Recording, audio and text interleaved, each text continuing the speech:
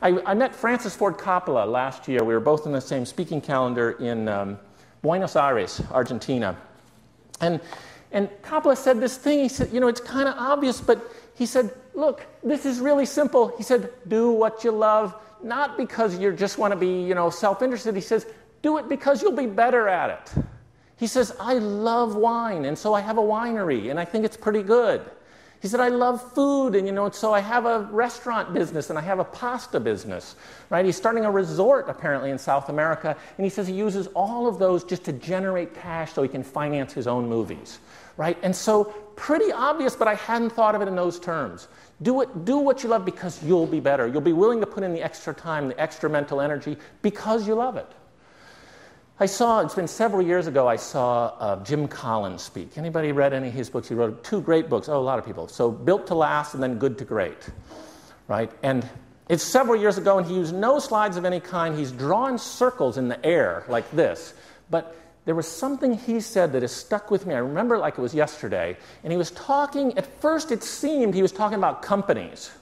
But as he got into it, it really seemed like he was talking to us each as individuals. And he said, trying to think of what you should do next, he says, think about these 3 circles. And the first circle is, what are you good at? He says, by the time you reach a certain age, most people have a sense of what they're good at. Right? He says, but watch out for this circle, because in this circle, he says, lives the curse of competence. Right? Just because you're good at something doesn't mean you should do it. He says, you might be, if you look around your school or your office, you might discover you're the fastest person you ever met at the keyboard. He says, does that mean you should be a data entry operator? Probably not, right? He said he was really good at math. And everybody said to him, Jim, you should be a math major. And so he listened to that advice, and he got to school, and he continued to be good at math, but he ran into people living in the second circle. And the second circle is, what are you born to do?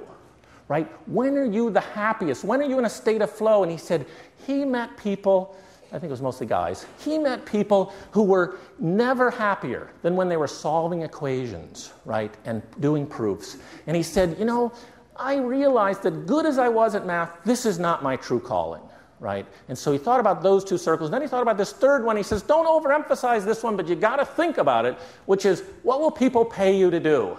Because he said, they say do what you love and the money will follow. He says it's not literally true. He said his favorite thing is to listen to Brahms symphonies. He says, there are Brahms symphonies I've listened to 100 times, and I have yet to find anybody who'll pay me a nickel to listen to Brahms symphonies. So he says, think about this intersection. Think about where you are. Oh, and by the way, then he drew a little box around it, and he said, then there's this other thing called who, right? He said, which is who are you going to work with? Who's on the bus with you?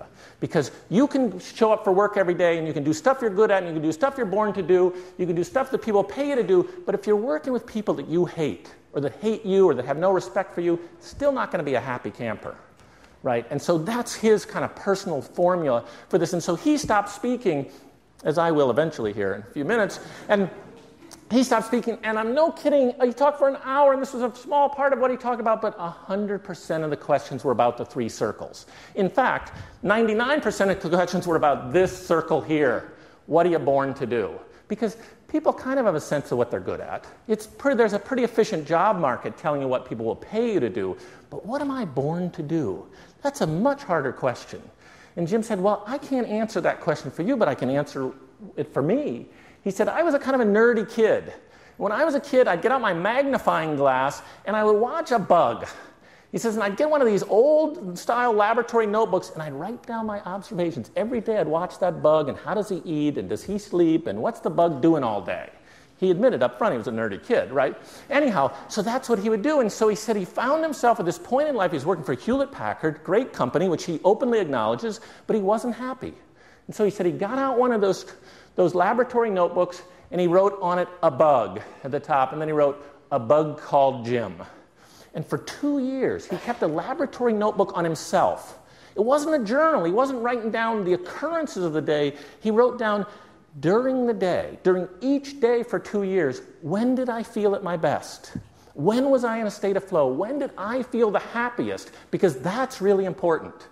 And he said it took him 2 years of discovery. This is the tortoise mind again. It took him 2 years of discovery, but he eventually figured out he was happiest when he was teaching and when he was working on systems, things with lots of little complexities and moving part. And he said, figured out I should be teaching about systems. And so he did. And I think he taught about systems at Stanford for a while as well until he found another calling. But he kept a lab notebook on himself. And so I've actually made this suggestion to somebody who's very near and dear to me, and that person followed this advice and got some value on it. And so if you're wondering, if you're drawing those 3 circles in your head and you're wondering, what am I born to do?